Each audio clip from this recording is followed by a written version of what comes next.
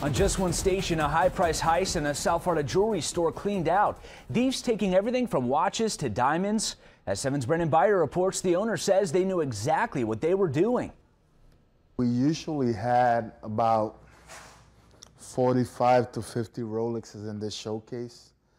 Juan Castillo's jewelry store in Pembroke Pines has been cleaned out.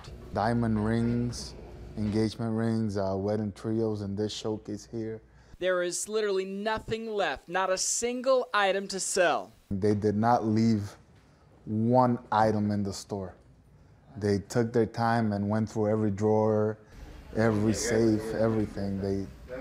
They took everything. This is what the store used to look like, display cases filled with jewels. But now case after case sits empty. They came in through the roof. This was their entry point here. Police say the crooks came in through here. The back of the jewelry store actually cut their way in from the ceiling, one of the crooks, and then went to this door to let the rest of the crooks in. This is a long, narrow hallway. Police say this is how the crooks came in and then left after ransacking the jewelry store. And this is no smash and grab. It likely took hours to cut through this concrete and steel safe.